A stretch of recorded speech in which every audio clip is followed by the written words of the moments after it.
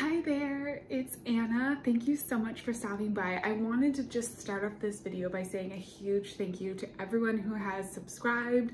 As you probably know, this is a pretty young channel, and I'm just so grateful for all of you for being here and watching. It's so exciting to be able to share everything that I'm doing in the garden. And so today I just wanted to pop in and talk a little bit about my seeds, what I'm starting here in March, and kind of how I'm doing it, because I've changed around a few little things with my whole seed starting plan. And so I wanted to share that and then also talk about the single seed challenge because I'm gonna attempt that as well. So first off, big changes in how I am starting my seeds. I have been starting my seeds off indoors under grow lights, the normal way that most people start seeds inside. But I was finding that because I have a toddler and the room where I had to have my seeds, I just wasn't really keeping an eye on them the way that I would like to. My grow light setup isn't the most amazing. So my seedlings were suffering a little bit. I was having a few issues that I don't normally have, just with germination and different things. And so I have decided that all those seedlings are going to go live out in the unheated greenhouse, and I've actually moved them all out there. And these seeds that I'm starting here in March are also going to be living, for the most part, out in the unheated greenhouse. And I want to clarify this to make sure, in case anyone's kind of following along and has one of these unheated greenhouses, not during the nights. So it is still pretty cold here. We're getting nights in the 30s. They're not dipping too much into the 20s Fahrenheit, so around 0 Celsius, but they are hitting freezing, which for like my tomatoes and peppers and a lot of the plants that I'm starting today, that's way too cold. But during the day, it's like 50 degrees, 60 degrees, especially in the unheated greenhouse. It really warms up. If I leave the windows closed in there, I mean, it gets up to like 100 super quickly. So the daytime temperatures are perfect for seed starting. There's so much natural light. It's a beautiful, beautiful setup for the seeds. And the only trick to it is that I have to remember to bring them in at night, which so far is going pretty well. And it's really just a month. My last frost date, I'm in zone 7A. My last frost date is about, they say mid-April. It's usually like the first week of April. So it's just like a month that I have to bring these seed trays in and out of the unheated greenhouse. And for me, that's so much easier than having them up in the seed starting room under the lights. Like, I'm always able to get out there in the garden. Even with my daughter, I can take her out there and she can play with things and I can look at the seedlings, and it's just natural light. It's so much easier, and it's just, I think it's gonna work for me. And I'm kind of excited moving into the future about how I can do it, playing around with just starting everything out there. And even though bringing them inside at night is a little bit of a chore, it's honestly, it's not that bad, and it just saves like all the rigmarole of other seed starting. So that's kind of the biggest update for me as far as seed starting. I am playing around with this. Someday I dream of having a huge garden and a heated, air-conditioned, climate-controlled greenhouse and all of the things.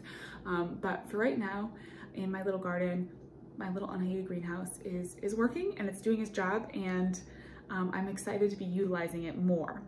So I'm gonna get my seeds started. I just have one of these like big plug trays. I think this is 72 cells, and it has a little 6-pack. So that's gonna be handy for organizing how I start seeds. I did a whole video about all the seeds that I'm starting in March, so I will link that in the description, so that if you want to see you know, more details about all of these. This actually, I am not starting. I got these hollyhocks the other day. These are like those black hollyhocks. Oh, so pretty.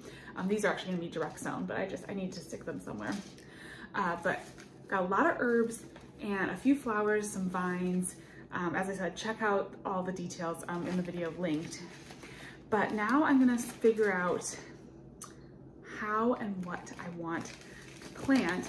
And so I've started, and this is just like the best trick, I've started labeling and placing all my labels before I do any seed sowing.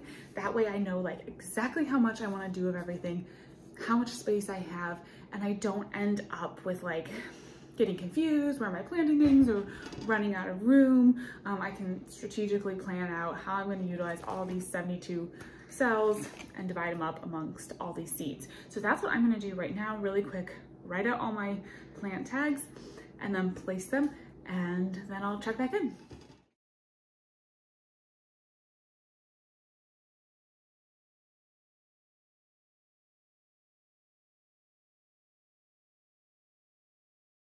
So I have all of my labels set up in here.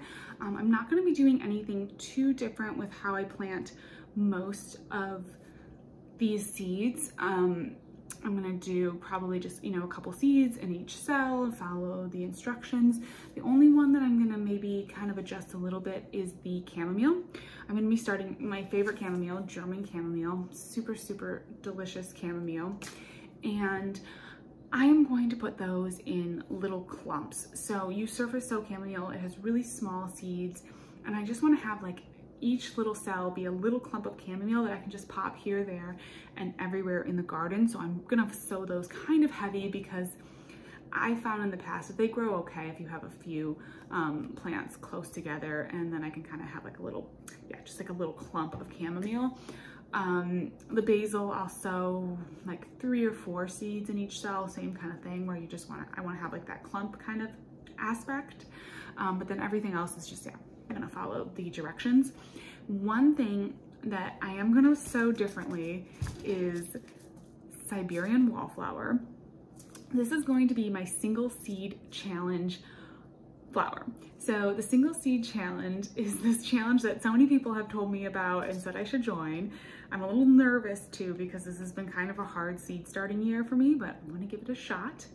And basically with the single seed challenge is you plant one seed of one variety and you take super good care of it and grow it. And it's just kind of about being mindful of like really caring for that one seed, which is definitely like, I've been having trouble starting my seeds this year, so I've got to be very mindful and take care of my little Siberian wallflower. I will try to link in the description to the original video or some videos about this challenge if you're interested in doing it. The fun thing too about the Siberian wallflower is that I actually got this as like a gift seed packet, and I have no idea even what this looks like. And as I was trying to think of what seed I wanted to do for my single seed challenge, I thought, wouldn't it be kind of fun to pick like a total mystery plant to me? Like I don't even know what a Siberian wallflower looks like. I know nothing about it. Once it sprouts, maybe I'll start to take a look at like care, directions, and everything like that. But yeah, no idea anything about this. I'm gonna take one little seed. Oh my gosh. I wanna pick like the very best ones. Get a nice like robust little seed. One seed. Here's its little cell. I'm gonna try to take care of it. Good luck, little seed. I hope you grow. I'll keep you guys posted about how that little seed does. I'm so nervous about this. Okay, so now that the wallflower is planted, I am going to sow the rest of my seeds here in their cells, and then I will actually take you down to the greenhouse and show you just the setup and where they're going to be living during the day. And then at nights I just bring them in and been putting them in my laundry room, and that's nice and warm and toasty too, so that's a good spot for them. But all right, got a lot of seed starting mix just splashed up in my face. But anyways, I am gonna go ahead and get seed sowing.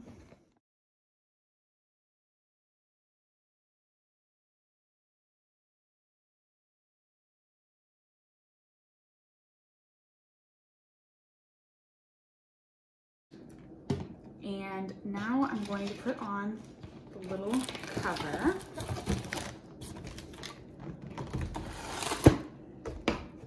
And this just helps to make sure that your moisture isn't evaporating too quickly. And let's go take these down to the greenhouse. So here is my little unheated greenhouse, and as you can see, we've got some different things growing in here. There's peppers and some dahlias and different things, and I'm just going to place my new seedlings over here, and they should be all set. It's just a nice space because I can really just keep an eye on things. Hopefully a bunch of tomatoes will be popping up in here soon. All right, so here are the seedlings in the unheated, or seeds I should say, in the unheated greenhouse. They have a nice warm spot to get started, and I'll just be keeping an eye on them. And as you can see, on a warm day, it's toasty. It's 100 Fahrenheit, about 40 Celsius. So pretty warm for these seedlings, but things like peppers and my summer plants, I think will love a nice warm spot like this. So thank you so much for watching. I really, really appreciate it. And I'll talk to you in the next one. Bye-bye.